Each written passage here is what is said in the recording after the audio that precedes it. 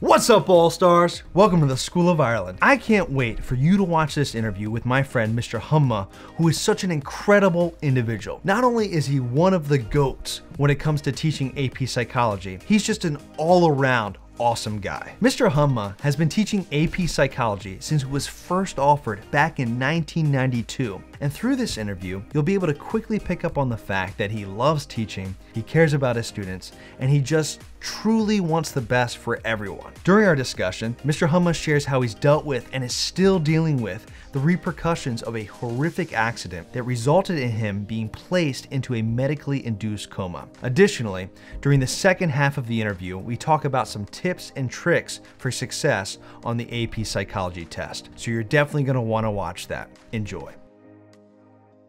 Hey, Mr. Honma, how you doing, sir? Okay, all right. It's good to finally talk to you face-to-face. Same here. Face-to-face via Zoom. So the other day, we were going back and forth, and you began to share with me some of your personal story. And I thought, number one, it'd be really cool for other people to hear what you have to share. And two, it might help benefit or encourage others that are dealing with similar things too. So if that makes sense. And sure. Before we begin, I wanted to give the audience a heads up that we're going to kind of split this conversation into two parts. The first part, we're going to talk about your story, which relates a lot to a lot of the topics that we talk about in psychology class. Mm-hmm. And the second part, we're going to talk about some tips to help kids crush the AP exam. Oh, yeah. And for those watching or listening to this, Mr. Honma is one of the GOATs when it comes to AP psychology. He is the man. How many years have you been teaching, by the way? Oh, teaching total 33. 33. I've taught AP psychology since the first one in 92. See, one of the GOATs right there. That's awesome. That's awesome. So, do you mind sharing some of your story? Not at all. Not at all. I'm a little ambivalent about saying that possibly the most interesting thing about me is something or things I don't remember at all. Back in 1996, I was on a vacation, and we were a friend of mine and I were in Utah, and we were going to go see the parks and things. And from what I understand, we were in we were camping and all. The next thing I remember, it was the trip was in the summer. The next thing I really remember clearly, it was close to the end of the year. It was wintertime, it was Christmas time. I was back in Hawaii where I lived, and I was at home. I had a roommate who I didn't know. I had two cats that I didn't remember. I had all these aches and pains all over me, and I had these cryptic scribbles in a journal that I always write in. And apparently, I had been in a car crash, and I had suffered some traumatic brain injury there, and I basically lost my memory for the time. But the thing is, I don't remember it, but I was pretty functional for most of the time. I was after the crash, I apparently was kind of combative and things. So I was put into a drug-induced coma for 10 days. And when I woke up, they started the rehab and all. We were sitting still at an intersection. I was driving, the car hit the door. So I broke my collarbone here, and most of these ribs, I guess. I lost a lot of blood, but I had hit my head on my passenger's head. So I had two skull fractures here. Apparently, I had hit her twice, and she turned to look apparently where the crash was. So she had fractured her front of her head on the side of mine. And then I had hit the back of my head on the headrest of the car. So I'll make sure that thing's right behind your head when you're driving around. Um, I was taken to a hospital at the Salt Lake City University Hospital, and eventually brought back to Hawaii. But the thing is, I don't remember any of it. I like I said, the next thing I remember it was in the winter. It was approaching New Year. I'd missed a lot of things, and so I count myself as a year younger than I really am because I missed my birthday that year, so I figured it didn't count. Yeah, definitely. Yeah, you know. But that was a very interesting experience, especially knowing what students of psychology know about the brain. When I thought about the symptoms I had, it made sense given the injuries that I had. For example, when I hit the back of my head, I must have damaged my occipital lobe because for a while after I got my memory back, my vision was really messed up. And it was interesting that things that were vertical were like almost at a 45-degree angle. So that's how you're perceiving it. Yeah. Yeah. And if I got tired, it wasn't steady. It started to move like this. So I couldn't drive for quite a while. And I had to take tests and things like that. I was really, really unsteady on my feet. And it was actually kind of nice because I like to run. And I was determined to go out of the house. And I guess that was one of the reasons I had this roommate where this person was there to kind of like keep an eye on me. But some of my past students, one of whom is a physician now, would come over and take me for walks. Oh, wow. And just have to hold me because I was kind of veering all the time and not steady, but they take me for walks and all. I don't know if I had a shock collar, or maybe they put a little sweater on me like people do to their dogs when they're taking them for walks and stuff. I just hope they treated me with more dignity than that, but I don't remember. Speaking of which, I apparently was pretty functional, but I just could not. I had interrogated amnesia. I could not make new memories, but I could function okay. So every year in psychology class, when we show the video about like Clive Waring and his memory loss, or that there was a movie called Memento years ago that was kind of like that, where the person can't remember things more than a few minutes or stuff. And a couple of my students, again, who had graduated and would come back and just sit with me, apparently really found it amusing that they come and visit and say goodbye, leave for a few minutes and come back. And they said, I'd be really happy to see them. And they would do this multiple times because I wouldn't remember that they had been there, that they would leave. It's kind of like when Clive's wife leaves and comes back and he's really happy to see her. They said, oh, they found it really kind of amusing that I'd be really happy to see them. And I wouldn't remember that they had visited in the first place. And for kids who don't know yet, anterograde amnesia is when you can't form new memories after a traumatic event, usually caused by physical injury, or a stroke or something along those lines. And I'm wondering if hitting the side of my head, maybe the temporal lobe, might have had something to do with that. It was funny too, because now post-concussion disorder is a known, it's in the DSM-5, but at the time when this happened, it happened in 1996, it wasn't. Yeah. So various emotional things like being like easy to get kind of riled up and things like that was just one of those things. It wasn't necessarily seen as like, oh, necessarily a part of an expected outcome of that injury, but I think it probably was. But again, all I have to rely on is what people told me. It's really strange. I have photographs of myself doing things. I taught school. Wow. How do you know roughly how fast you were back after the accident to teaching? The accident happened in early June. Okay, so summer. I was back in. Were you back day one? I'm not sure, but it was before the semester ended. Sure. And I coached. Wow. I don't remember. I ran a race. I actually ran a race. And I have pictures of it. I don't remember it at all. Wow. And it's really eerie. One of the things I've done over the years is I've written in my little logbook all of my runs during the day, like what I did during the day, what, how it was. But I had also written down things during that time. And when I read it now, it's really interesting because it's my handwriting, obviously. But I'm referring to things that I have no idea what I'm talking about. So it's legible, but you have no idea. You have no memory.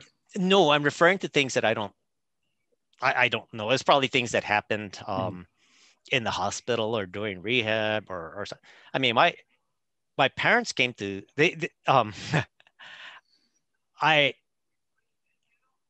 our ID was very far away after the crash, and we were helicoptered into the hospital.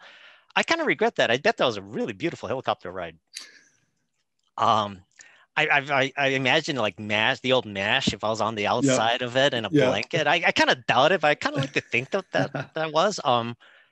But we were without ID for days. Wow. And so when the state trooper who was reported to the scene took it upon himself to drive our stuff all the way to Salt Lake City and deliver it to the hospital. Wow. How do you know roughly how far away it was from Salt Lake City? It was hundreds and hundreds of miles. Oh, wow. I mean, it was like, we're up in the Canyonlands or something like that. And he drove a ways. What year was this again? In 1996. Wow. I mean, I do remember his name, Doug Williams. I think this is before he was the quarterback for the Buccaneers.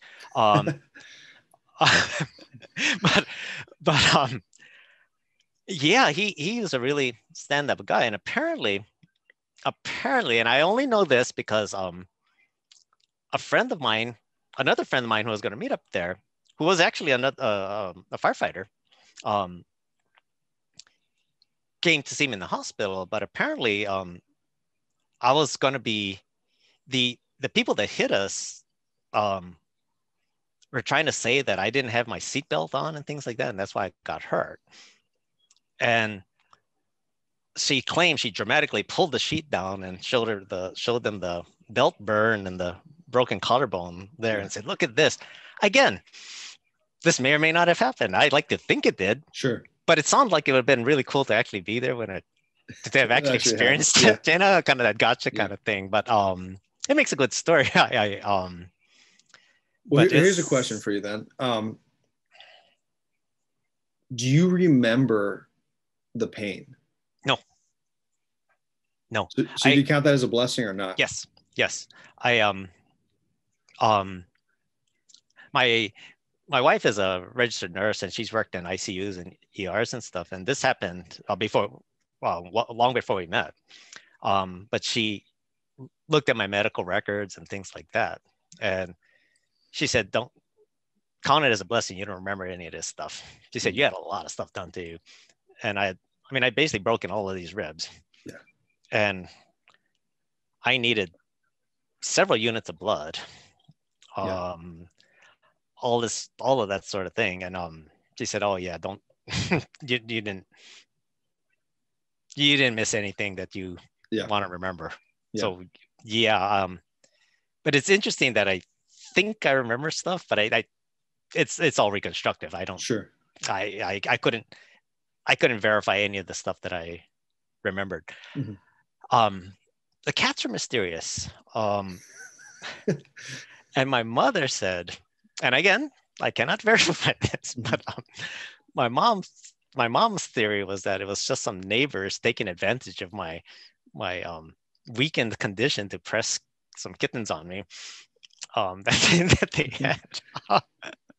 But those cats, they hung on a long time. In fact, one of them made it here to Pennsylvania with me, but I mean, he died shortly after. But those cats lived to like be 17 years old, 18 years old. But they just sort of, I mean, it was really funny. It was kind of like the lights sort of came on slowly, like someone's turning up a dimmer. And I'm just sort of realizing like, okay, I see someone living in my house. Hi. Yeah. Who is this roommate? Who are you? It was somebody I knew, but I'm not sure. I wasn't sure why they were living with me. Yeah. You know, and I saw the cats and things, and it was like, I hurt because of the injuries and stuff, but it was just like things like that had happened because it was months later. So it was really interesting. I one of the blessings of it is I did not experience any kind of like PTSD or anything from it. Yeah. Because I don't remember it. Yeah.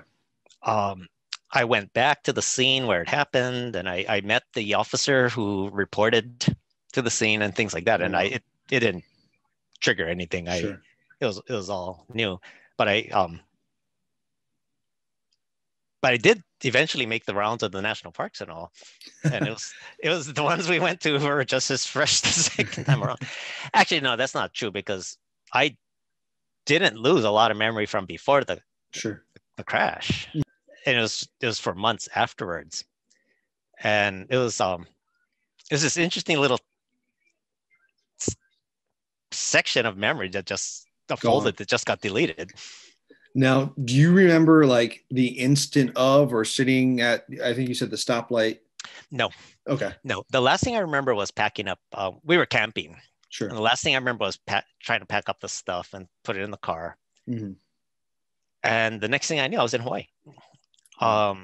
My brother and my late sister and a couple of my cousins met me at the Honolulu airport before I went back to the Big Island where I live. And they said they spoke to me and things like that, but I don't remember that, nor the trip or anything. My mom just told me, she said, "Oh, we just thought you'd recover better at home than in the hospital, so they just kind of sprung me." But yeah, it's a real interesting thing.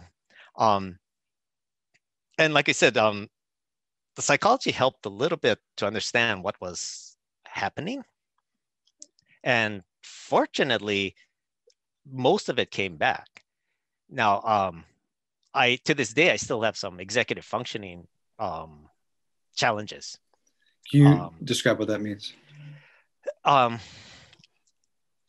I can, I can still spell and write and do very mediocre math. I asked one of my doctors, like, "Doc, will I be able to play the piano once I recover?" And he said, "Oh, sure." I said, "Oh, that's great, because I couldn't play it before." No, sorry. But I can do most of those things. But for example, there's a couple of things that I just cannot do. And when I coached cross country, that was something the guys on the team just knew, is one of the things I can't do is orient myself in space. We talk about the multiple intelligences with Gardner, not learning styles, but intelligences, the spatial intelligence. I cannot look at a map that says you are here, and it makes no sense to me. I cannot take that and visualize where I am. I get lost all the time. Fortunately, my wife and my children have really pretty good senses of direction, but otherwise, I run my GPS every day when I drive to work, because I will blow it. And once I get lost, I get very lost. I can't reorient myself. If we go to a mall or something like that, and I get separated from my family, I just stay in one place, because they can find me a lot better than I'll do just kind of wandering around and stuff like that. Yeah, maps and things. I mean, I can read a map and tell you, where the states are and things like that. But as far as like visualizing where my town is relative to like, where you are, or where DC is and stuff, like right now I'm sitting in the house. If I was to point in the direction, if you told me like I know west is that way because that's where the sun sets. If you told me to look at a map and point to, say, Philadelphia, it would be guesswork. Really? It takes me a long time to figure out stuff like I've been at the school I'm at right now. I've been there for 6 years, going on 7. I still get turned around. Like I'll run into dead ends and things like that. I'll just get lost. And that's just one of those things. So when I go running, I kind of like repetitious courses, like a loop, or just go and turn around and come back. And GPS has been a godsend because I am really, really, really bad at knowing where I am. One time at the AP reading, it was at Daytona Beach, and it was before GPS. It was before the internet too. It was back in, was it? It was 2003 anyway. And I would run out for half an hour or whatever, and turn around and come back. And I missed the point coming back where the hotel was, and that's a big beach. Daytona Beach is really. Hawaii doesn't have beaches that big, and it's an island. You can only get so lost. And I just kept going. I saw someone, Rob McIntyre, and who still kind of kids me about it. He said, "Oh, so where'd you rent it?" I said, "Well, I went to this particular pier or something like that." And someone said, "That's in the next town." And I was like, "Yeah." I stopped at a person's house and asked them if I could drink out of their hose and things because I was really, really thirsty and dehydrated. I mean, I was just totally lost, and it was pretty miraculous that I made it back. So that's one thing, and it's just not there. It's just not there. Is that frustrating? In a sense, yeah, because when I think I've learned it just through repetition, because I mean, apparently even Clive Waring did learn he could input some things, but when I think that's happened, I get lost again. This morning I did an errand before going to to pick up my children at their swim camp, and it was all in town. And I set my GPS because I knew I knew the chances of it, and I'd be really late. The other thing is doing things in sequential order. I have a really hard time with that. I mean, I need to have it on a list. Well, we kind of experienced that too. And I thought it was the wrong day for this conversation. Keeping things in sequential order, like you do this. Oh my gosh, if I was a chef or something like that, dessert would be the main course frequently. But there's nothing wrong with that. Exactly. It's meant to be, but it's real interesting that it's just it's like, how things logically should go in a particular sequence. It just doesn't make sense to me, like that A should come before B before C and all this stuff. Kind of like the algebra thing, so is it hard, like if you're doing research, like looking through the index or something like that? Oh yeah. I'm not sure I could write a formal paper anymore. I mean, I'd need a lot of help. Okay, so I'm kind of waiting for my children to get a little older. But I mean, that would be a nightmare. I'm just trying to keep things in order because if you have an equation with a lot of steps and there's which you add first, you multiply, all that stuff. It just doesn't make sense to me. It's like it makes perfect sense to just jump in anywhere. Sure. And I just can't see it. Just doesn't make sense to me, and I don't. It's interesting, but when I used to coach my the runners I had were very patient with that, and they'd help me, and I had some really good assistants who would just take over. I do remember one time I was talking about a map and saying, okay, we're looking at it. We went to another island for a meet, and I was pointing out the map and stuff like that. And one of the runners said, "Oh, coach, you got the map upside down." He kind of turned it around. I said, "Yeah." So anyway, I was trying to feel like I was trying to be confident and things like that, like, sure, do this, do this, do this, and the boys are just kind of looking at each other like, and but I appreciated that, and they did it in a nice way. They just, oh, coach, you the map, you have the map upside down. Yeah. But I just couldn't. Did they realize? Yeah. Did you tell them? Okay. Oh yeah. Oh yeah. Oh yeah. And that was something that was it was yeah, they were real good about it. They were real good about it, and my students were too, because I like I said, that was before the days of the internet and things like that. And you know, my students, they did okay. You know, and I think they to the best of my knowledge, never took advantage of the situation or anything like that. They might have, but I didn't. I don't remember it. Mm-hmm. And it's much better now. I mean, today when I experience normal periods of forgetfulness, I try really hard to fight attributing it to that. You know, like if something just slips my mind. I had an appointment this morning and it completely slipped my mind. I say, oh, okay, well, that's just me being a knucklehead. It's not anything to do with that, because it's been such a long time. One thing I do, I guess, regret is that I don't play anything that has any kind of potential for contact.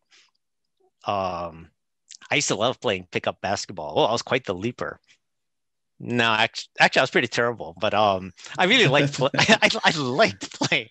That's all I was saying. I loved playing, but I just stopped because I just can't afford it. The doctor did say that once you've had that kind of head injury, it's a lot. The threshold for getting another is lower. So I'm very, very hesitant to ride a bike. That sort of thing. I whack my own head when I make mistakes, and I gotta take it easy on that too. But all in all, I consider myself very lucky to have walked away from that with a lot of lessons learned. You know, I had a seatbelt on, that saved my life, and I had a really supportive family and coworkers and things like this back in Hawaii and stuff, and that they really helped. They were very patient with me and brought me along and all, and that's something that was very fortunate. I think of people who maybe suffer that kind of injury, maybe they don't even realize it and struggle with it for the rest of their lives and things. You know, and people talk about thinking problems and or being on the autism spectrum or things like that. It's very, very, very hard to articulate the nuances of those experiences. I mean, when it used to be embarrassing to get lost so easily, but it's very that's just how it is, and I've come to grips with that. And I mean, GPS has been a godsend. I mean, I use it all the time, and I need it. But I think with this kind of thing, having these different coping mechanisms and things were helpful. You know, but like I said, all that stuff might be very interesting, but I really don't remember the lion's share of it. Sure. Well, were there any other lessons? You mentioned there was a lot of lessons learned. What else? The malleable nature of memory. I mean, there were certain things that I swear I remember happening in the hospital and things like that. That didn't.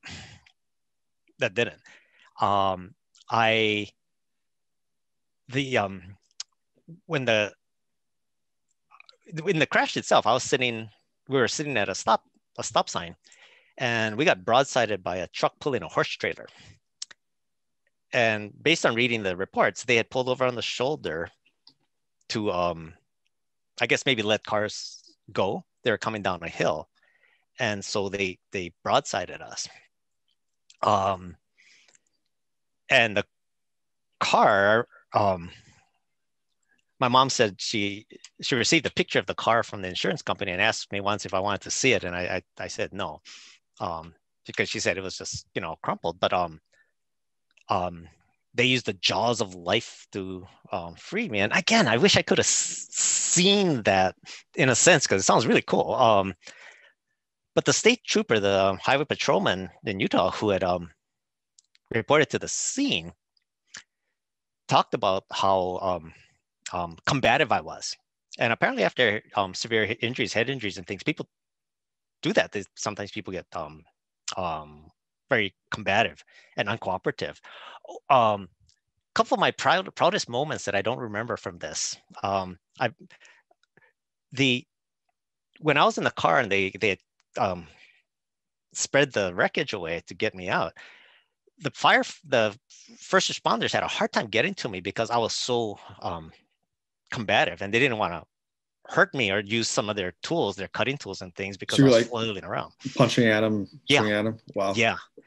And this side of my body, my ribs are all broken, and my collarbone was broken. So with my right hand, I was like fighting them off.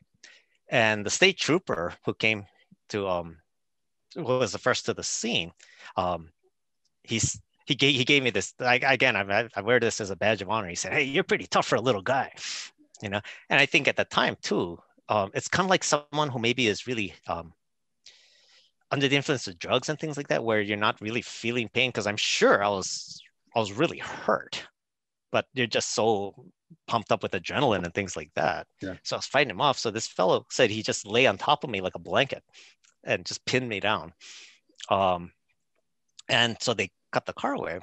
And when they were putting me on the helicopter, and I really regret not seeing the helicopter ride, because it was in the mountains of Utah, but it was beautiful. But anyway, when I guess I was doing myself more harm, and that they had they strapped me to a gurney or something like that. Sure. And apparently I busted out that, like, maybe I don't know, the Velcro. I like to think of them as maybe like chains and stuff like that. But strapping you down. Yeah, but apparently I busted out with my good hand, and they had to like get out something else and really try and immobilize me. And that's why they put me in a drug-induced coma, that I was just too uncooperative. And they kept me under for like 10 days. So those are my two bragging points, that the state trooper called me a tough for a little guy. I'll take that asterisk. And that I broke out of, I'll say straitjacket. It probably wasn't, but I say like I broke through the restraints. And my wife was a nurse, said, they're probably old, or they didn't press the Velcro down good. That's so defeating. It really was. She said, if I was there, you wouldn't have gotten loose. Oh, man. I was like, oh man. But hey, I'll take it. I'll take what I can get, you know? But I had this image in my mind of what the trooper, again, his name, I still remember the name, Doug Williams. I owe him a lot. I had this image of what he looked like. And I went back eventually, about a year later, to the scene to see if maybe I'd remember something, and I didn't. But I went to visit him. And when I met him, I was sort of like, who are you? He didn't look at all like I remembered. And the only thing I could think of was my mind had picked someone who I'd seen on TV or something to fill in the blank of what this trooper looked like. But the real guy apparently didn't look anything like him. I thought that was amusing. He did tell me a story that I said, I cannot possibly repay you. That I said, please, come to Hawaii and visit and all, and he said, oh no, no, the flight and stuff. I said, it's not that bad and all. And I said, ooh, you kind of afraid of flying? He said, no, I was on the governor's security detail. I've flown helicopters and private planes all the time. I said, oh, so what's the hesitation? He said, oh, because if we were to crash, I'm afraid the sharks would eat me. I said, no, the crash would do it. You don't have to worry about the sharks. And he found that less than reassuring. Yeah. So, and and after that too, I mean, during the season and things like that,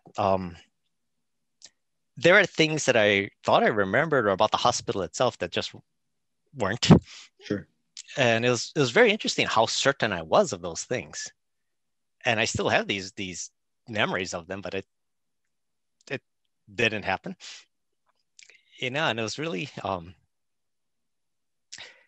that thing we teach in psychology class about how your memory is not a video that you replay the same way every time. That made that really a very interesting experience. That no, it's not. But it doesn't erase what was there. That image is still there. It's just that it's wrong. I mean, I see pictures of myself doing things during that time period. I know I was there. I know that's me, but I don't remember it. Yeah. It's like I don't remember anything of it. Like and that was neat. And to hear my I had students who came to visit me and things like that, take me for walks and things like that that I really appreciated. That was a good. I really appreciated it, but again, I don't remember them. I mean, that's amazing that they helped you out like that. That's awesome. Yeah. I mean, literally taking me for walks, because my vision was so messed up and my balance was really off. So just holding me by the arm and just taking me for walks and things, and just coming to visit and just talking. And I think I mentioned a couple of my students or a couple of jokers, they would come over and visit me and we talk and say goodbye and they'd leave and come back. And I'd be really happy to see them again. Like, hey, yeah, and they'd be happy and they'd probably have the exact same conversation again. And they'd leave, they come back, and they do this multiple times, and they found this really amusing. Yeah.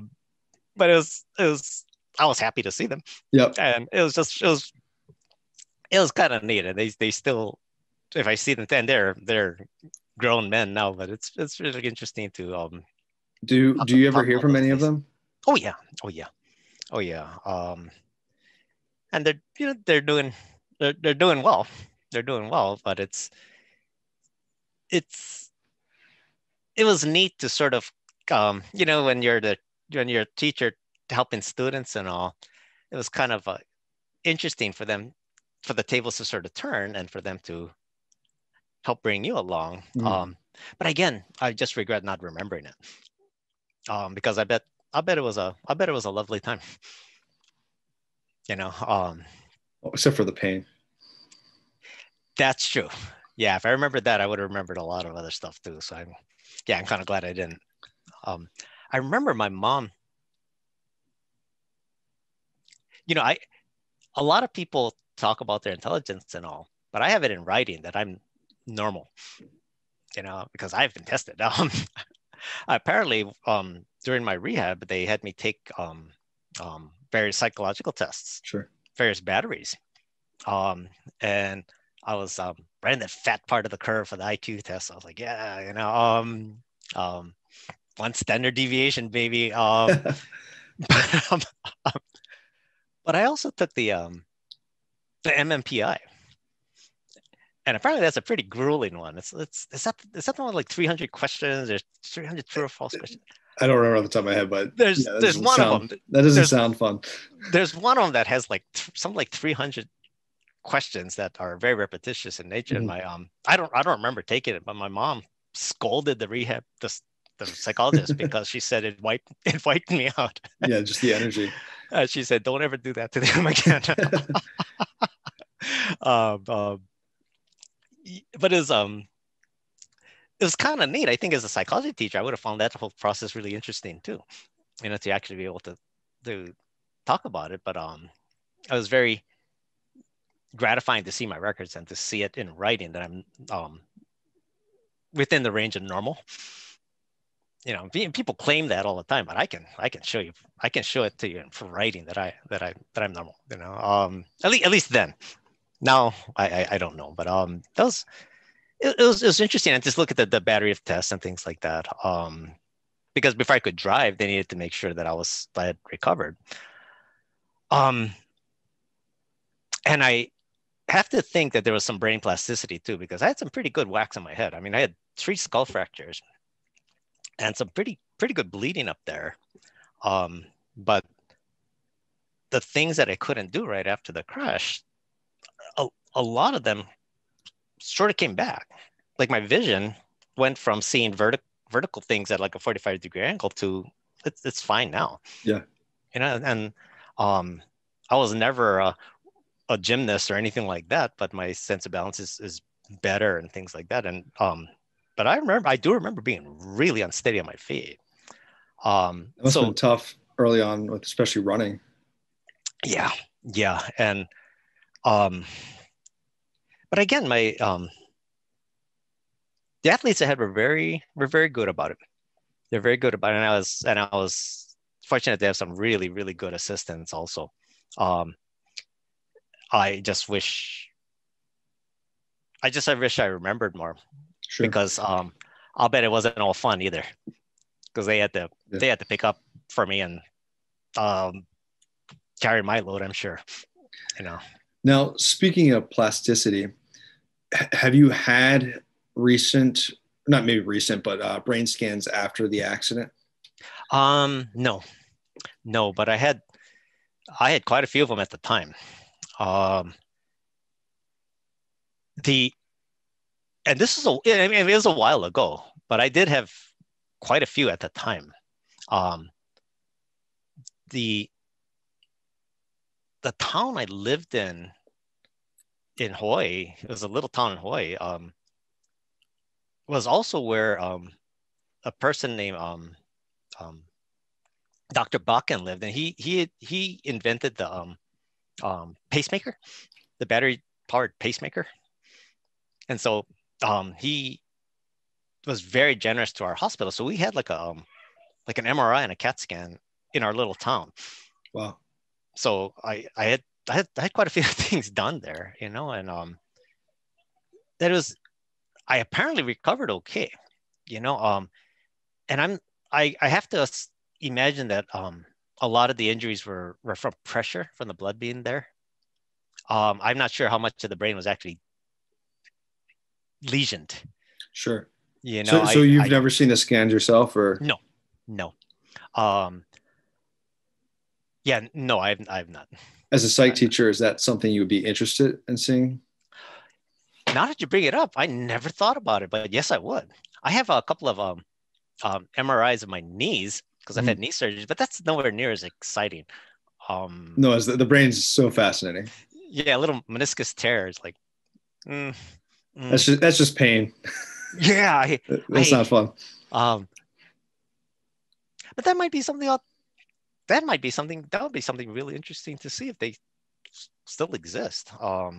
Because no, I've not seen them. I mean, I know where the injuries were, but I don't know what happened underneath them. If those records still exist, and you wouldn't mind sharing them, I think it would be cool to do a follow-up. Oh, that would be neat. I mean, that's really interesting. That's really interesting. And my wife can read those records and all. She works in healthcare. Yeah.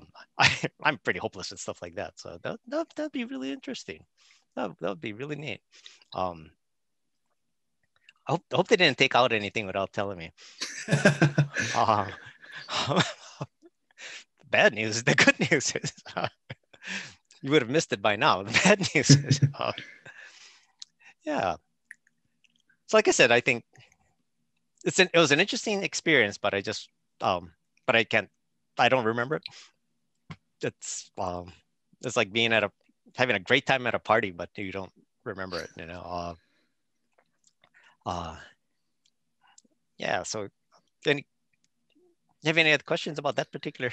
Yeah. episode? So what advice would you give someone who maybe has had an amnesia event or is struggling with executive functioning, stuff like that?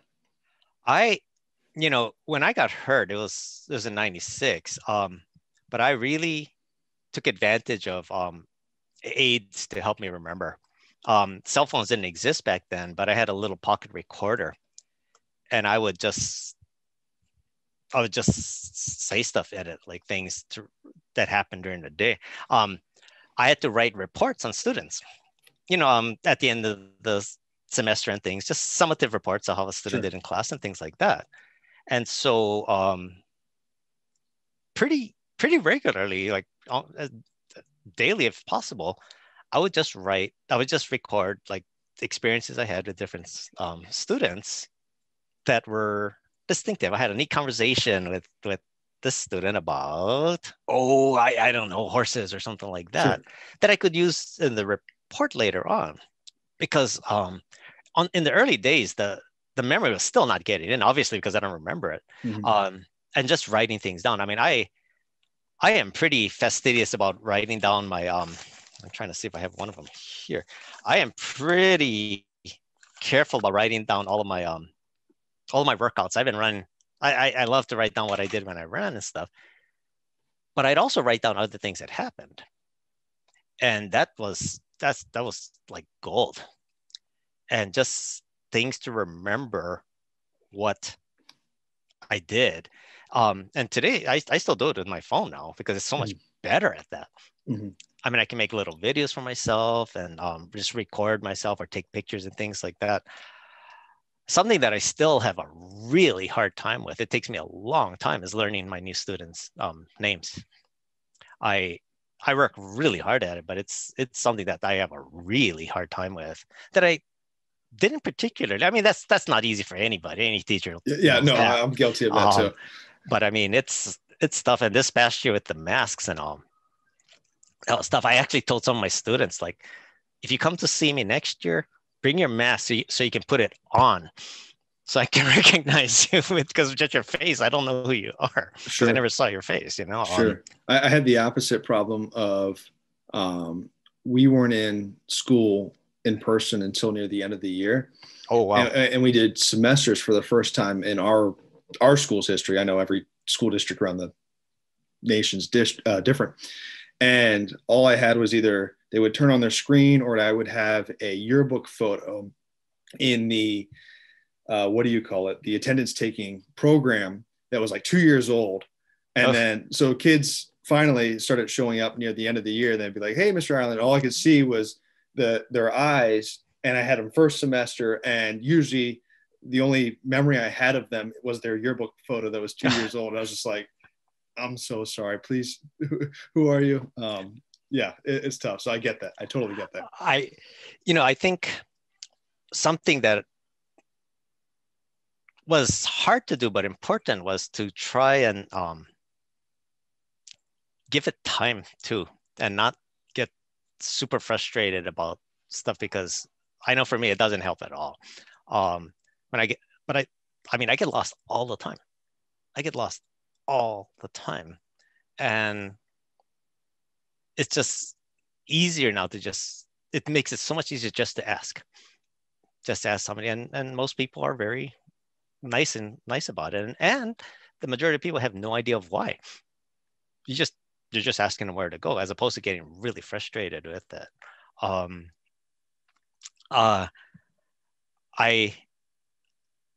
real careful about documenting things, either with pictures or words now, because I mean, I'm just aware of how quickly those things can go away. I mean, basically for 4 months of my life, just boom, gone. And I can only rely on other external source of information for them. But I am glad that I was able to write things down, or other people took pictures of it and things like that. I mean, I have a first semester of class, a fall cross country season that I do not remember at all. I don't remember at all. And I am glad that there's some traces of it that I can rely on.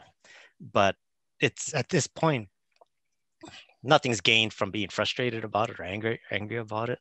I mean, it's just something that happens. And there is stigma too of someone not being able to do certain things, especially with the executive function thing, because it's not obvious. I mean, it's natural to express compassion or whatever for someone that has a leg in a cast. Sure. But these things that are much, much, much harder to see and possibly much more long lasting aren't always evident. And I think it's, as someone that experiences that, just to keep in mind that that people don't know. People don't know what's going on and stuff. And it's easier said than done, but it's a waste of time to be frustrated with someone or angry at someone because they expect you to do something that you can't.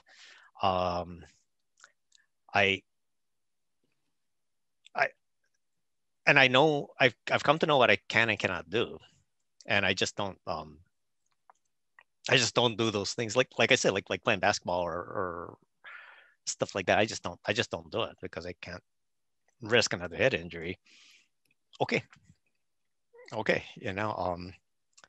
and buckle up in the car, because that saved my life. I mean, it really did. And apparently I was a enthusiastic participant in the rehab, my neurological rehab and everything else. So that all helped also. Sounds like you're a competitive person. So did that help, you think? Yeah, I think so. I know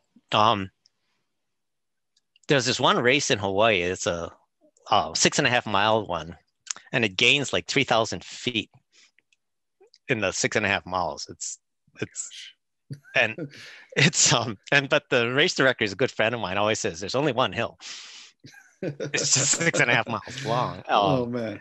And like it's really, really steep. But I just remember, much to the horror of my family and all, that I really wanted to do that race. That when I had recovered enough, that I really wanted to do that one. And that I knew if I could do that one, that I was more okay than not, and I apparently I did it, but I don't remember it, but I'm glad I did. And that's what one of my students would come back and take me for walks. He said, all you want to do was get running again. And I was I don't know, I guess proud of that. Yeah. Yeah.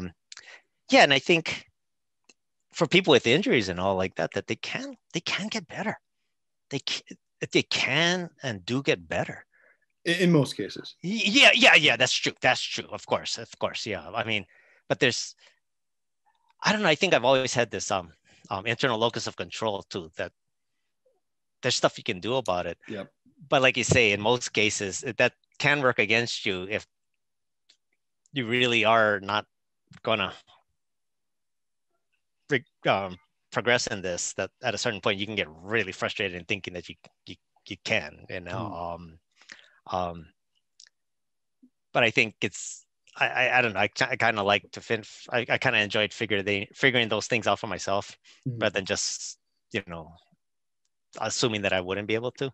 I know my parents were very, very, very hesitant for me to do anything because they really didn't want me to get hurt again. And I remember my mom saying when she got to the hospital, I was the my chart said unidentified Asian male. Okay, kind of like it does today. But I was in the hospital for days before they ID'd me. And so she and my dad rushed up there and talked about different kinds of kindnesses they received from strangers there. She said they checked into their, I guess it would have been like a bed and breakfast, but a cab driver came to pick them up and took them to the hospital and turned off the meter and sat outside till they were done to take them back home, so they wouldn't need to get another cab. Awesome. The trooper bringing all of our stuff hundreds of miles. But she said when she got in the hospital, the first thing she did was check out my legs. So you could run. Yeah. And she said she pulled off the sheets and she said, okay, then if those are okay. And I was still unconscious at the time. She said, He'll be okay. He'll be okay. And that was kind of neat. I don't talk to them too much about it. Oh, my dad has passed since then, but I don't. That was a I being a dad. I cannot imagine how difficult that was for them. Yeah. But it was uplifting in the sense of so many people came forward to help. So many people showed aloha, as they say in Hawaii, to help. And it's unfortunate it was in response to that kind of thing, but I don't think it has to be. All those people, I think they're good inside, and it just needed an opportunity to come out. Yeah, if people could just be kind all the time, this world would look so much different. Try to put others first. Just be nice. It does not take much to be nice. It does not take much, and that's what I try to tell my kids. Be nice to each other. Makes life so much better. So much better. Yeah. It sure does. I have a couple follow-up questions for you. I think you alluded to it. Yeah. But what about the passenger in your car? What happened? We fractured our skulls on each other. That's right. She had fracture right in the front here, and she lost her memory for a little bit also. But fortunately, that was the lion's share of her injury. So she wasn't okay, but she got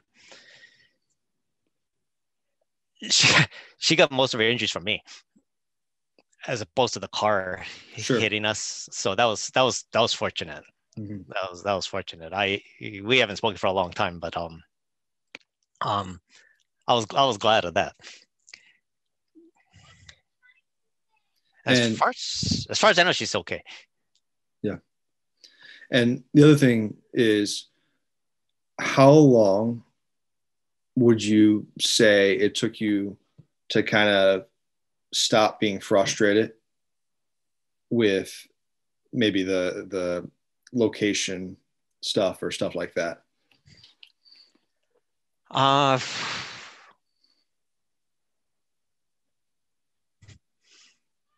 Going on 25 years now.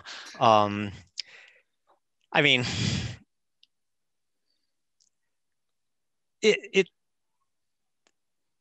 I can say all the right things, but sure. I will say, I mean, if it's one of those things that when you it's like me deadlifting a 5,000 pound weight. It's like you reach down and you just can't do it. Mm-hmm. And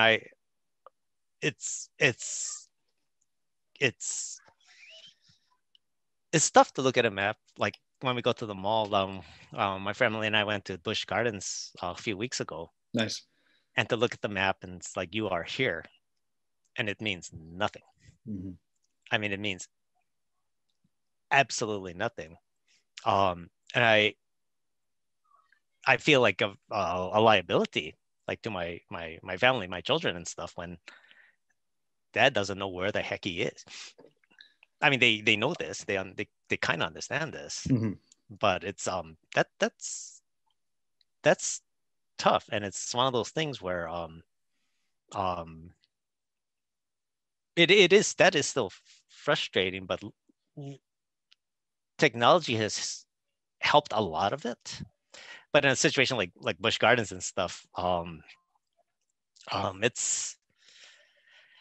it's tough. I mean, I've led them on many a wild goose chase, and a good thing about it though is it is humbling, where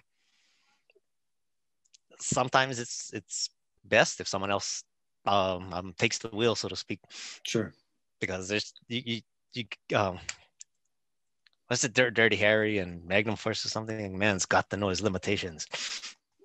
If that's something you can't do, you just don't. At this point, I'm not going to pretend. Yeah. And if that means I have to, and I do, if that means I have to carry a little pocket map of my campus, so be it. My ID tag, my class schedule. If it rotates at all, I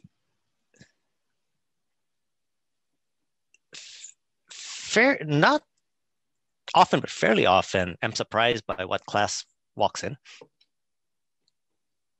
Because I can be dead bang certain this is period D, section 1. That's not. Or I'll look at us, and that's the whole sequential thing. I mean, when the schedule moves and things like that, I have a really, really, really hard time following it. And sometimes I'll just have students who don't have any problems with it. It always amazes me how students can memorize their schedules and all, especially when it's arbitrary, like 4-minute passing time and things like that. It's yeah, like, yeah. Well, the next class starts at 11:13. Yeah, whenever they switch up the days for like half days or whatever, it's a mess. I'm always asking kids, "Hey, what period are we going?" All right, cool. Yeah, like I'll have a slide up on the board. I'll have a map of Europe on the board and things like that. And the psych class will walk in. Oh, okay, but that's, and at this point, because it's been so long, I feel self-conscious about it because it does feel like just someone who's incompetent, can't keep track of stuff and things like that, which is true to a large extent.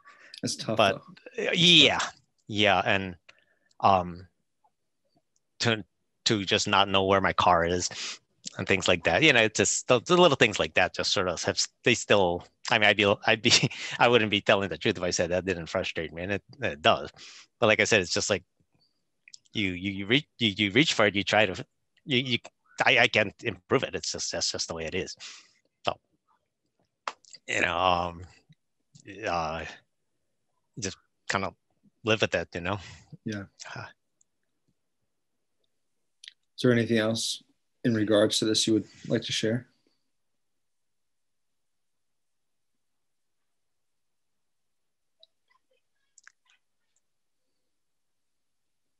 I think too, having just said all of that stuff, there's nothing wrong with like setting your goals and stuff like that, depending on what you're able to do. Like I really like to run, and now I'm older and stuff too, and since my accident and stuff, I was trying to like always measure how close I could get to what I could do beforehand, Sure. before the crash, and things like that. And that's not wise, because you're not gonna do it. But at the same time, I did things that I was quite proud of, but at the time very frustrated with, because I couldn't surpass what I had done before. And now when I look back on it with the benefit of hindsight, it's like, that was okay. Given what you were experiencing at the time, that was okay. And I think we all kind of experienced that the last couple of years with the pandemic and stuff like that, yeah, maybe the year was far less than ideal, but what did you do with what you had? Sure. And I think in most cases, when we look at it through that lens, we did all right. The count your blessings kind of thing. Yeah.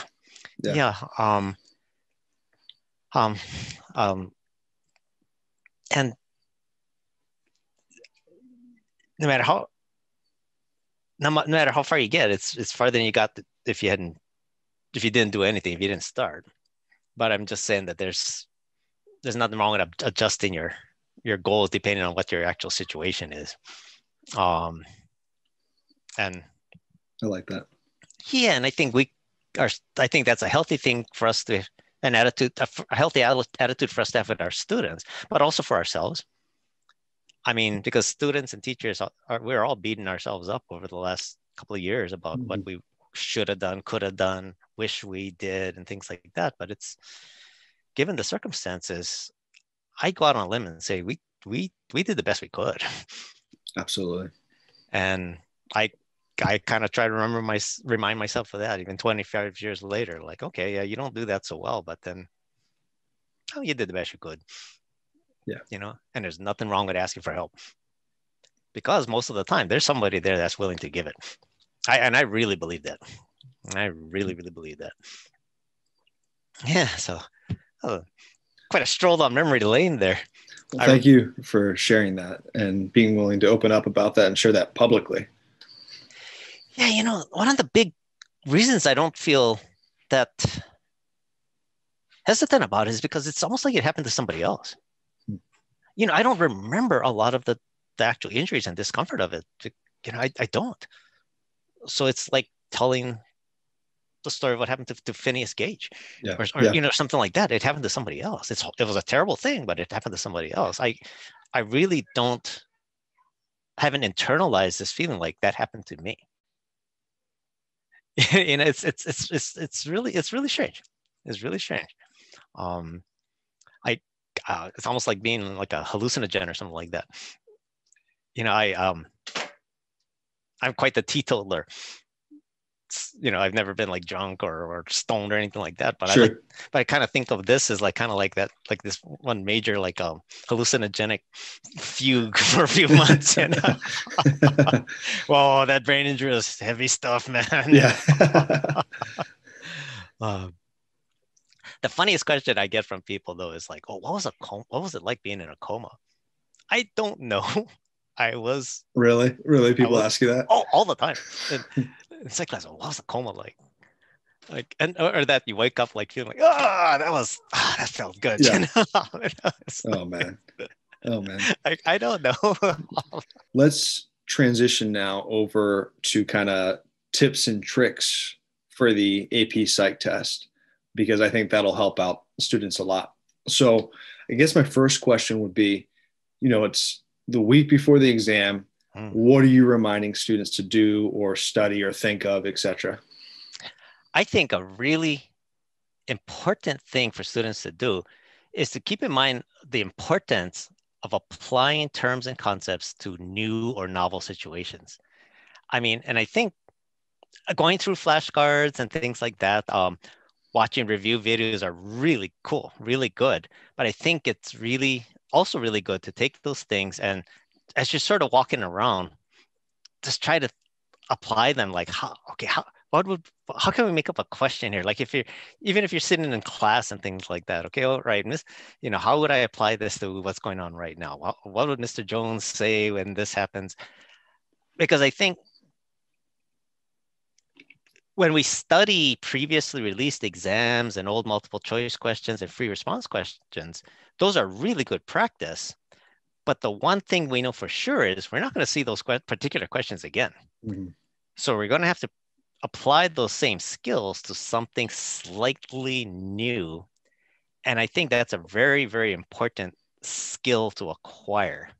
I think vocabulary and concepts are super important also because it saves you so much time to use the proper term or concept rather than describing it, which may be just as good, but it'll take you twice as long. Also, there is, oh gosh, if it's the exam is coming up in the week or in a week or 10 days or whatever, and say you haven't done any content all year, like you haven't read your textbook or anything like that, that's very far from ideal. In that particular situation, it would be like, oh gosh, say someone has made it to the big game, the Super Bowl or something like that. All right, we haven't practiced all year. We better have a super hard practice the 3 days before the big game. It's not going to help. Not going to work at all. It might actually hurt. Yes. So I think the last week or two before the exam is a time to do different kinds of review. Some review is obviously better than others, and different things work for different students, and different teachers have different techniques for that. But a lot of that foundation needs to be put in ahead of time. And that's something that, I mean, really, the best thing you can do to prepare for the exam is to go to class every day, participate. But there really is no substitute for acquiring content. You do need to get the content somewhere. Reading your textbook is a great place. There's a lot of the review books that can be helpful. There's a lot of neat review videos for them that can be great also. But one or another, you need to get the content in, and your teacher can't water you like a plant in the garden. You need to, that's something that needed to have come a long way before that. Sure. If we get even closer to the exam, to continue that sports metaphor, pulling the heroic all-nighter the night before the exam because of a guilty conscience of not having done the content, or even worse, you have covered the content, but you're going to pull that all-nighter anyway, will do you more harm than good. Absolutely. That's like that, again, that someone who's getting ready for their big event, hitting the weight room the day before and maxing out and trying to achieve personal best that day. That's not going to do much good there. I've given the advice, and I'll stand by it, that a good night's sleep for someone who genuinely feels unprepared will do much more good than cramming or those last minute things ever will. Unfortunately, we tend to almost wear it as a badge of honor to kind of talk about the sacrifices we made to stay up late, or how many caffeinated drinks I ingested the night before and things like that. Yeah, it just so everybody knows, our advice is not to wait till the week before to start studying. No. Best advice would be to, study throughout the year, or if it's a semester class, throughout the semester as you're going along, and learn, each unit, and then kind of refresh each unit as you're going along. But definitely don't wait to the last week to start, or 2 weeks to start studying everything. It's not going to go well in most cases. Something that's interesting, can be very helpful to do too, is to combine units, because a lot of times, especially with free response questions, they're not on only one topic. There's always going to be some biology or something with cognition, mm-hmm. or with a particular researcher or something like that. It's obviously, you organize your studying by putting them into the 9 units of the course and exam description. But it is very helpful sometimes to study out of order rather than 1, 2, 3, 4, 5, 6, 7, 8, 9, because the exam is not in any sort of order. Correct. I mean, your very first question could be on Milgram's obedience experiment. Mm-hmm. And the very last question could be who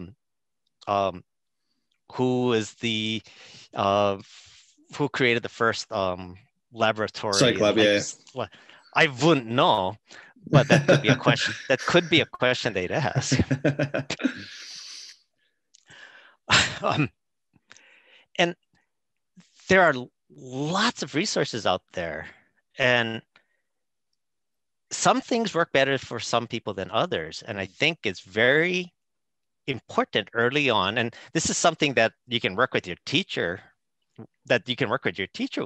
over and find what works for you.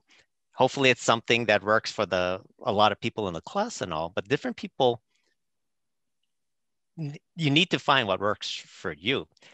Now, that's not to be confused with, I learn better if I just read the night before the test. No, that doesn't work for anybody. You might feel like it does, but show me the data on that. I don't think it exists. And your teacher has designed the class with the big picture in mind. And it's important to try and follow along as it is planned. Because if I drop in and out of what I'm going to do, it probably won't be as effective.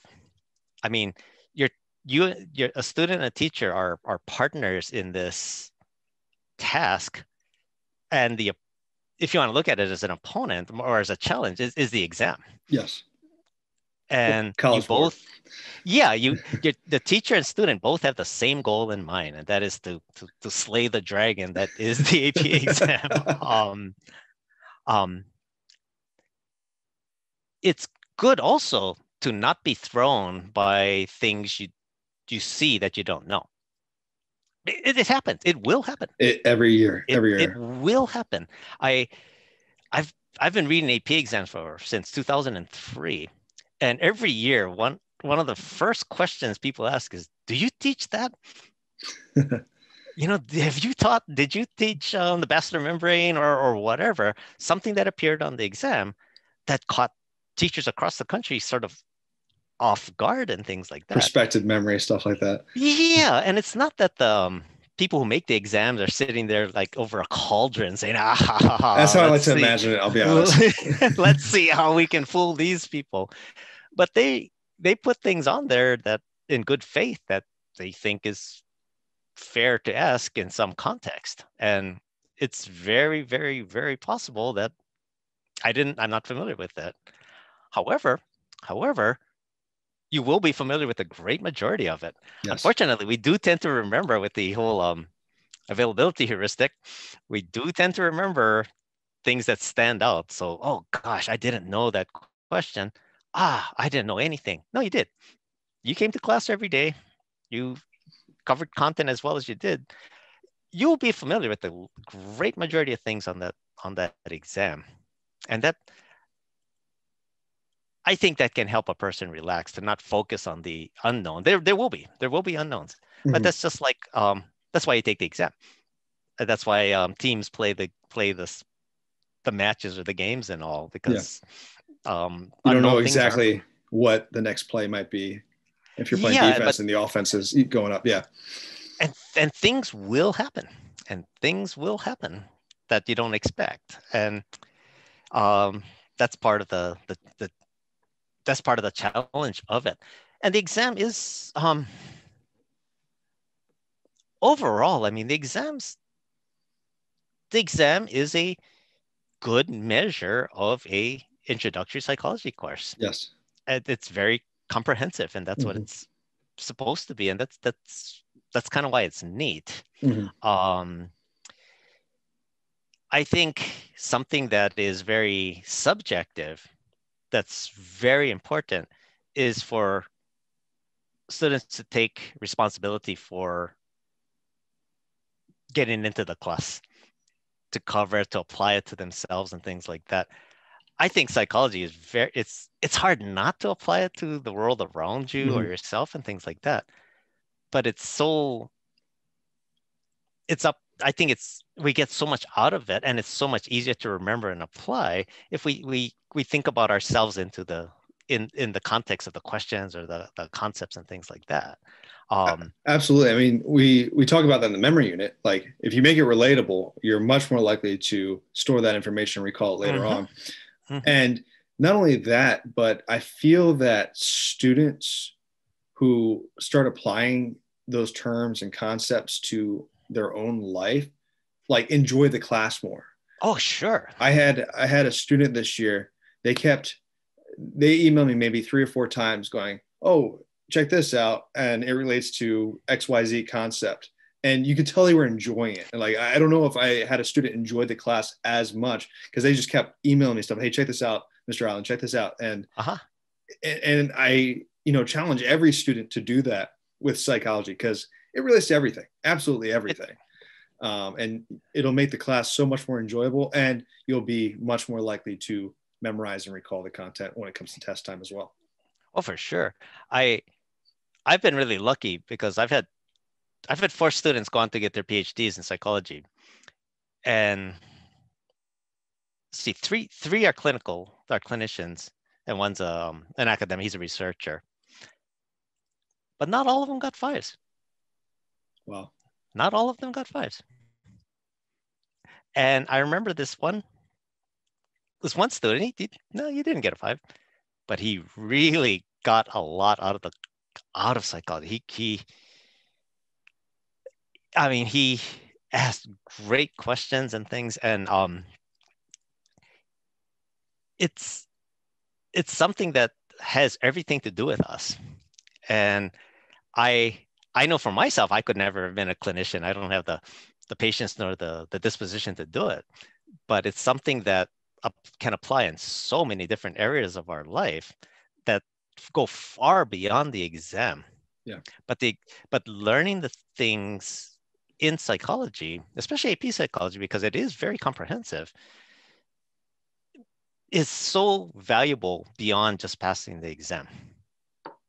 I mean, if I never take the exam, but I get a lot out of the class and I learn more about the people around me, the environment around me, it helps me be more critical um, reader of research or news articles and things like that.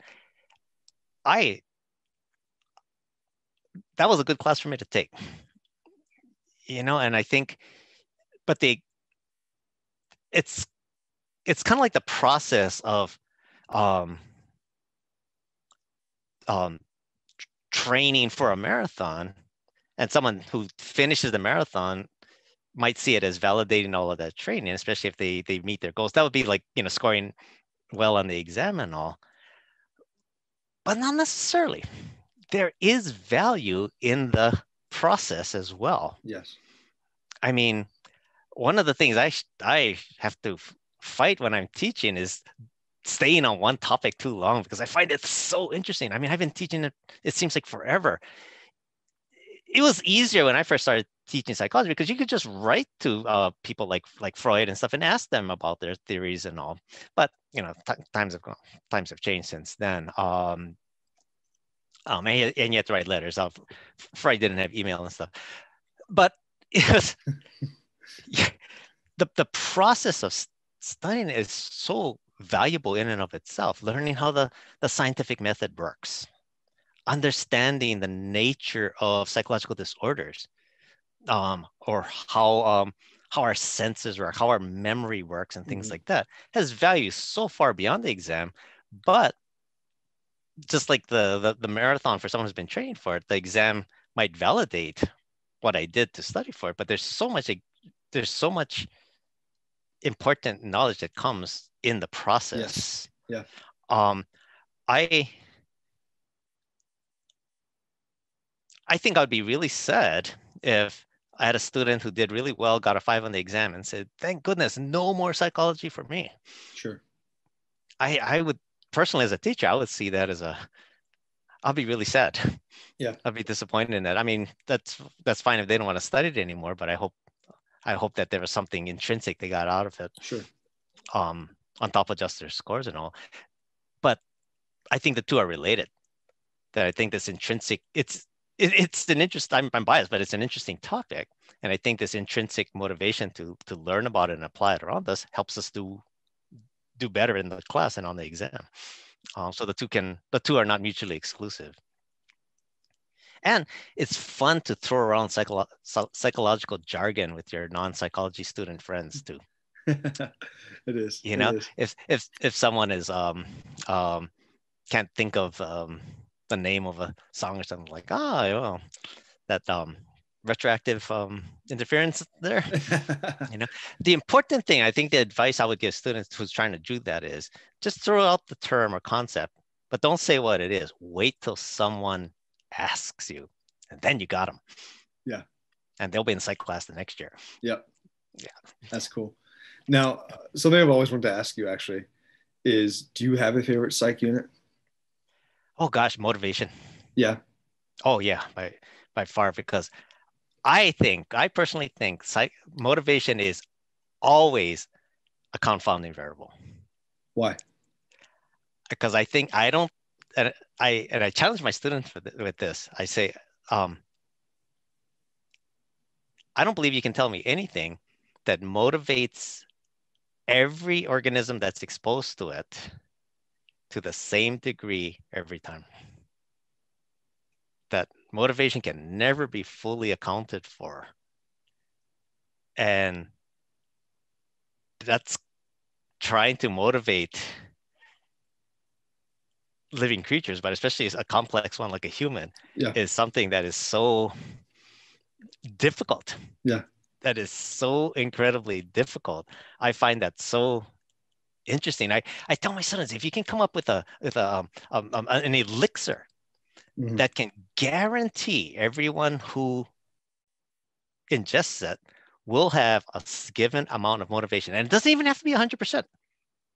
But I can guarantee if you take this elixir, this person will have at least this much motivation. I said, you'd be a billionaire. Billionaire, easily. I said, but there's nothing like that yet. Yeah, and I always found that to be a really fascinating concept, especially when looking at people and, gosh, why did they do that? Whether it's a very negative example or a very positive example, or pro-social example or a very negative example. Why did they do? What were they thinking? There's only one person that can answer that question. The Themselves. person that's doing it. And sometimes not even them. Mm-hmm. Sometimes the person can't even name it. Maybe they don't even know why they did what they did, but they did it. That mom that lifts the car up to pull her kid out from under it. Yeah. Could never replicate it. No. But they did it that time. Tore every muscle in their back, but they did it. I just find that fascinating. When I was in graduate school, I spent a lot of time on that. I just found that really interesting. And when I used in my coaching days, I always found that really neat to try and motivate people from different backgrounds and all. Yeah. To go towards the same goal and all. And this is an interesting trial and error period. There may not be something that can get everybody to be motivated to X level, but I'll tell you what, I'm an easy person. I tell my students, it doesn't take much. Just bring me pizza. I'm good to go. Like say, hey, you want to help me move? There's pizza. I'll help you move. I'm there.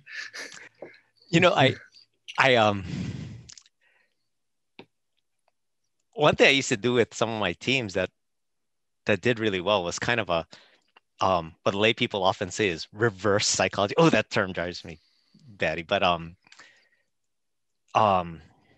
when people would come out, I'd say, if this isn't the number one place you want to be in this period of time after school, please don't come out. If this isn't absolutely where you want to be right now, please don't come out. No judgment, just don't come out. Because if I can assume you're all here because you want to be here, the motivation part becomes almost irrelevant. Yes. And that worked like a charm for a long time. Mm-hmm. But then one of the reasons I stopped coaching was I couldn't evolve. So I went extinct, kind of like the dinosaurs, where it seems like there was a paradigm shift where, I was very successful in not keeping track of role and things like that you were here because you wanted to be. But then there's this shift and trying to really minimize the extrinsic or external motivations and trying to really avoid the over-justification effect and all of that stuff. But then there seemed like there was a paradigm shift to like, oh, okay, that means that means you don't expect anything out of me. So I'll just hide in the bushes and I'll do it. Yeah. Do the run. Yeah. And you're not taking roles, so I'm not going to show up, and that was, that whole thing shifted and that no longer worked. I mean, I think but it worked for a while. I think if motivation was a more predictable thing, oh heck, I could have ridden that horse for forever. Sure. But I think people based on your personal observations, when did that roughly happen? Gosh.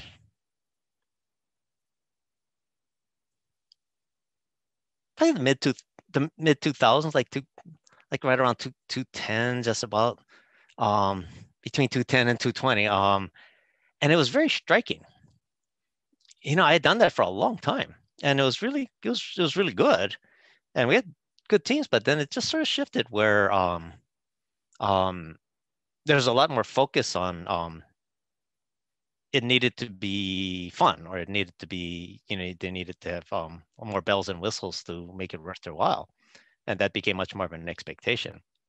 And like I said, I couldn't really adjust. So I stepped away from it. And I don't regret that, but it was interesting to see it change.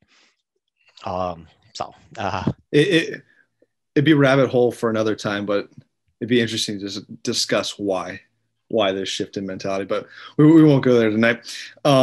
Is there a textbook, or not textbook, but a study review book that you would recommend over another? Oh gosh, I know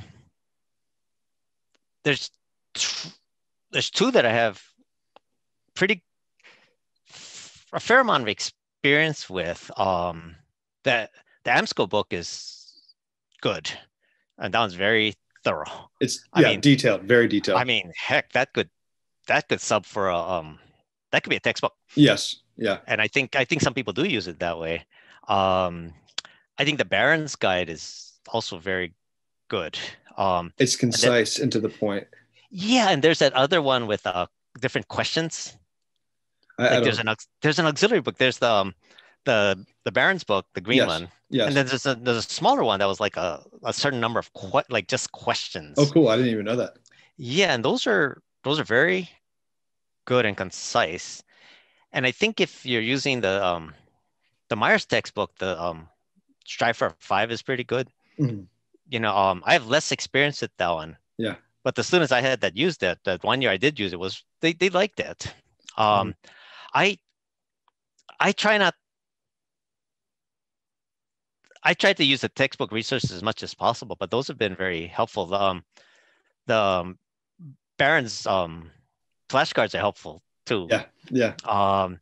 But full disclosure though, I'm very friendly acquaintances with the authors of those 3 publications.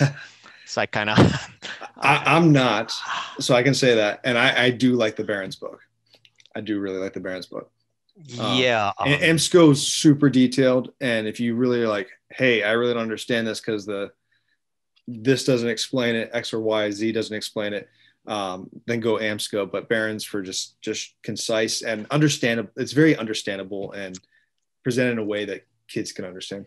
Yeah, I think the AMSCO book, if your content is not, we were talking about the last minute thing that we could do to review in the last few weeks before the exam. I think the AMSCO book for drilling would be very useful because not only does it have content, but if it's an auxiliary to another textbook, it also states things in another way. Yes. That's sometimes for students that can just be like the light bulb just comes on, like, oh, now I get it. The example's slightly different and it clicks. Yeah, I like that. And it's good practice too to apply it in a slightly different way, because the definition on the exam is not going to be the exact one in your textbook either. Correct. So it's good to see it in multiple ways. I remember back in the old days at the AP reading, when I was a table leader, and again, before the internet, we were asked to bring copies of textbooks that we had lying around, like the actual hard copies. And when we try to hammer out the rubric, we would look at whether the interpretation was fair based on the sample of textbooks that we had. Okay, how does this cover it? How does that cover it? How does this cover it?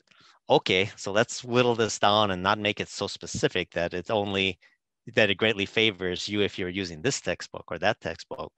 So it is good for students to be a little flexible with the definitions and all. And I think the Barron's book are good in the way that you say they're concise.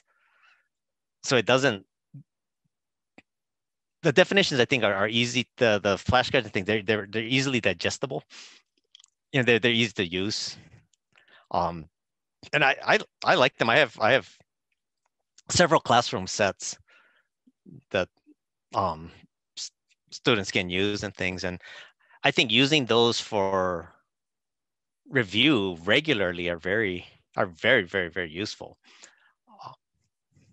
And like I said, the AMSCO book can be used as a textbook, or it's good where if I'm reviewing, but maybe I'm not so certain about my content knowledge about this unit, the AMSCO book can be very helpful there too, where I don't have to refer back to the textbook. I can probably get a sufficient amount of content knowledge right there. Yeah, it's great. It's great. Yeah. And going back to the Barron's flashcards, one thing I do, and this is not like the only thing students should rely on, it's more of a fun way to get shallow level review in. But what I do is, I don't know if you've ever played or heard of the game Heads Up. Oh no. It's where you take a term. So I use the terms from the Barron's cards, and you put them on your head. So I have the term Oh, here, okay. and I don't know what it is, but you know what it is, and the rest of the group does. And so they have to describe. The group has to describe it to the person, and they have to guess. So like, let's say, it's occipital lobe. So they, someone say the group, I wouldn't know it's occipital lobe, and people will be like, okay, it's part of your brain. I start shouting out parts of the brain. It's a part of the brain that, helps process vision. And then Oh, right. I need to know the term occipital lobe in order to get the point. And so I have I should do a whole video on it for just teachers. It's just a fun, silly review game. Yeah, that is. But yeah, I definitely love those Barron review cards, flashcards. Yeah, and I remember a couple of years ago, they when the pandemic first hit, I know several of these companies made some like desk copies free, and you could just get them and all. So I think the publishers see themselves in kind of the same boat. I mean, they're supportive of us, and I think that's wonderful. Like I say, I know the authors of these things, and they're very knowledgeable, solid people, and they're very responsive too. I mean, if students were to look them up and write to them, they would. I think they kind of enjoy if students point things out to them that they don't agree with, or they think they found a flaw with it. I think they really enjoy that. Nice. Yeah. One other thing, in terms of just terms, I learned in the past few years here is someone mentioned it, I think, on the actual teacher page that we're on, is use the APA website to look up a term. Like if you want to quick look up the term, and it's like, maybe I don't own AMSCO or I don't own Barron, but I have, Myers at home because that's what the teacher assigned me or whatever. I don't get it here. Go to the APA website, search the term, because it literally just Google APA dictionary. It's probably one of the first links that pops up, and then you could Google any term, and that's another way to look at a term that might not make sense to you. Yeah, I have my room decorated with word walls. Nice. So there's vocab everywhere around the room, and it kind of helps sell the class too, because my world history students are always asking about like, what is the cerebellum anyway? Yes. But they're everywhere, and I just think like with just incidentally just having it there, you can't help but be familiar with them if they're right there. It makes quizzing vocabulary a little more tricky. Yes, because they're all there. But, yes. But I've done that for a long time, where students sometimes they'll just take pictures of the wall. Like, oh, okay. That's another discussion for another time. Yeah.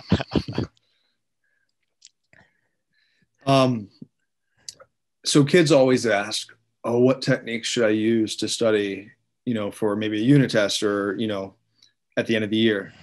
What advice do you typically give? Oh, testing effect. I mean, to practice actually answering questions without seeing the answer. I mean, you can do that as simply as with flashcards that are blank on one side or another. I think rereading notes, rereading the textbook is very, very inefficient. Mm-hmm. Better than nothing, but again, very inefficient. But actually testing oneself, and a lot of the textbooks have these things available. A lot of teachers make these things available where someone can actually quiz themselves with it. And there again, Quizlets can be very yes. helpful. And the point is not how easy it is to find these things, because they are. Yeah. And we all know that. The point is being able to use it. I mean, I can buy a really good pair of running shoes that costs, $150. That proves nothing. I need to go out and actually, I need to go out and use it. Similarly, I used to make my runners on a team like write in their these logbooks what they did. That is only benefiting you. Yes. You can write down anything you want, but it doesn't help you. I mean, looking up things on the internet for the sake of turning it in for an assignment does nothing for you. Yeah. But I think genuinely, honestly, testing oneself, like asking, looking at questions without the answer, answering it, and keeping track. Like, okay, I got it right. I didn't get it right. Self quizzes and things are, I think that is by far the most efficient way to learn to learn things after covering the content. Yep. And I think quizzing oneself without reading the textbook is kind of it's somewhat an exercise in futility. There is no substitute for Yes. content knowledge. But as far as like actually learning the content knowledge and being able to retrieve it, the testing effect is very efficient, where you actually do quiz yourself or test yourself. I have a couple thoughts on what you just said. I like Quizlet. However, you got to be careful if, as a student, if you go and try to get or use someone else's Quizlet, maybe Psych Lover 66, their, screen name or handle or whatever, they might have wrong definitions in there. They might have missing terms in there. So be very careful. Yep. It's much more beneficial to create your own. Yes, it's more time consuming, but you get that rehearsal, you get that repetition, and therefore it is more likely to stick in your memory. So just be careful when using Quizlet. And personally, I feel, and I bet I got to go back and look, but I'm sure there's research on this. I feel that writing things out by hand versus typing on the computer, you're more likely to recall that information. Now, I could be making that up, but I'm pretty sure there's studies out there that have supported that. There was a group that I heard present one time, and it was one member of they were called the Learning Scientists, and they had a little a little YouTube channel, but it seems to have gone. I think the videos are still there, but I'm not sure they actually make any more. But I had a chance to ask at a conference about that very thing, about like writing out flashcards versus using a set that's pre-made. And the assertion was that there wasn't a significant difference. Huh. I have a real hard time just implicitly buying that. Sure, yeah. The data I could be wrong. The data may show this, that, or the other, but I have a hard time imagining that or conceiving that it's not more helpful to actually put time in to write something out. I mean, I feel like you're going slower, and when you're going slower, your process. I mean, I'm just, I'm speculating, hypothesizing off the top of my head here, but I mean, especially if you're writing it in your own words. Yes. Especially, or if you're writing a novel application to it, I cannot imagine that's less helpful or equally helpful to basically reading something that someone did. Well, that's another shortcoming of Quizlet, guys, in that people who just copy and paste off the internet the definition, eventually you'll get it if you keep repeating and rehearsing, but when you write in your own words, that's a good point. Yeah, and that the beauty of Quizlet is that you can use, it's easy to use to quiz yourself with it. But again, and I think that part is still true regardless if you're using somebody else's or your own. But that's a very good point. If you're using somebody else's, well, you're at their mercy as far as accuracy. Yeah. And I look at this testing effect as kind of like scrimmages. You can practice skills all you want, but at a certain point, doing it in kind of game situations, so to speak, has a lot of value. Has a lot of value, and especially if you keep track of the things that are not that seem to challenge you more than others. Is it Unit 2 or Unit 5 or whatever, or questions having to do with the ear or having to do with memory or something like that. That if you keep track, that can be very revealing, and especially if there's a way to study more than one unit. I mean, I understand many unit tests are just on the one unit because some of the units are pretty big, but the exam will be mixed. Yes. And it is good to have some practice with that and maybe have a little cumulative section, or maybe trade with others, or refer back to an old one or something like that. Just something to bring in the past knowledge so that you're accustomed to handling more than one topic area at one time, at one sitting. Absolutely. Although that could be counterproductive if your teacher's just doing a test on Unit 2 and you're studying Units 4 and 5 along with Unit 2. Yes. That is the challenge. That is the challenge. Yeah. It's like, you're doing learning and cognition. And if you want to refer back to bio, another big unit, you're like, oh my gosh, that can get tough. Yeah. That can get real tough. The other piece of advice I would recommend is definitely using the College Board quizzes. Yeah. That's a huge help. And now I'm sorry to teachers out there, especially new teachers, because that's just one more thing for teachers to set up. But if your teacher has the College Board quizzes and the portal, College Board portal access for you, highly, highly recommend it. Now, this is not, scientifically based at all, but I did see when they introduced it a couple of years ago, on average, the kids who did the practice quizzes before the unit test, my unit test, did better than past years. And on average, the class grades were higher. Now, that was one year of information before COVID hit, but I think it is helpful and just to see and practice with those questions. Well, at the very least, it is a tested effect. At the very least, you are quizzing yourself, and that's going to help. Yeah, and that will help. No, I love flashcards, but you're also with flashcards you can cheat yourself. Sure. Oh yeah, I knew it. Hindsight bias, right? I knew that, of course.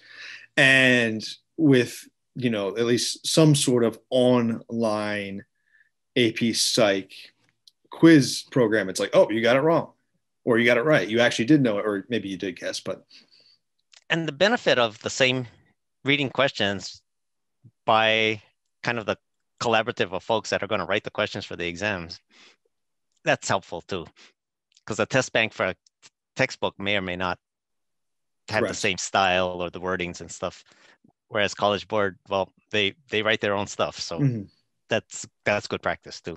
And if nothing else, right? Do you know who writes those things? Some of them, yeah. Yeah. And it's it's interesting. It's interesting. I got on one of the exams one time. Oh, really? Yeah, I was on a FRQ. Nice. I was studying for a bunch of classes and feeling overwhelmed, and I don't think I was portrayed in a real favorable light. Oh, it was about you.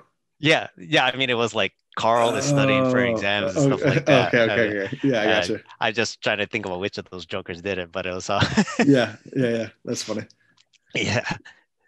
In one of the guidebooks, my wife and I made it in there too. That Carl and Elsa were raising their children and trying. Do you think that was intentional? Oh yeah. Oh, that's funny. Oh yeah. That's funny. Because my wife's name is Elsa. Yeah. I mean, it's like. That's funny. So yeah, it's in somebody's guidebook. I don't know whose one it was. I'm in Joe Swope's book too.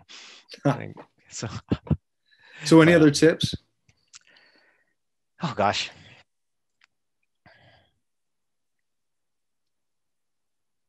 While you're thinking about it, I got one, and I'll probably make a video about this. But statistically speaking, the unit that is going to show up the most is Unit 1, statistically speaking, which is your research methods and your statistics. Now, of course, your kind of history of psychology stuff, background information will show up on there too, but there's a tendency now that I say this, the people are going to listen and change it all up on us, right? There's a tendency to include a lot of the research methods on there.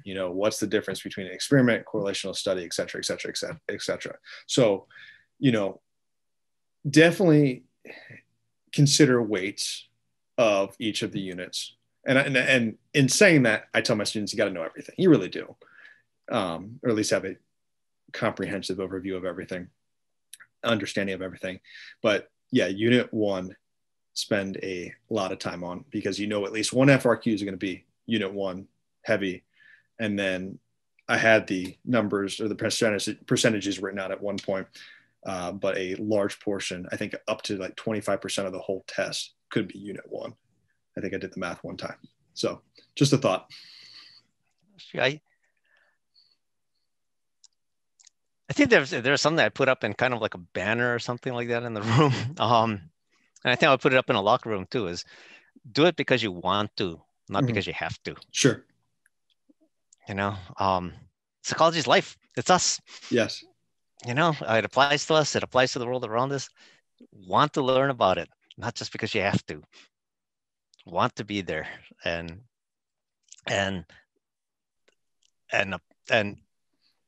you'll do okay. You know, do it because you want to, not because you have to. Yeah. Well, sorry. You're good. That's kind of lame, but you're good. Well, thank you so much for taking the time to talk to me today. This was a pleasure. I really enjoyed it. Yeah, it's been such a long time since you get to actually sit on and talk psychology, because my family gets old for them pretty quickly. Yeah, you can talk to me anytime. And for the people out there who don't know, we're part of a teacher social media AP Psych group, or as some people like to call it, and I like it, the hive mind, the Psych hive mind. I love it. So it's fun to just talk to other psych teachers out there. It sure is. And collectively, we got everything we need. Yes. Yep. And it's really cool when people help each other and do it with that good spirit of collaboration. Yep. Shout out to the hive mind out there. Yes. And to the students listening, if you have questions about the test or stuff we talked about, throw those questions in the comments. You know, if you're willing, I'm sure we could get back together again and maybe answer some of those questions in the future, especially in regards to the test. And, you know, we want every student to succeed, not just our own. We are on your side. The test is eminently doable. Mm-hmm. I mean, it's a challenge, but nowhere near an impossible one. Correct. And it's a good challenge. It's a good, fair challenge, in my opinion. Awesome. Well, thank you so much.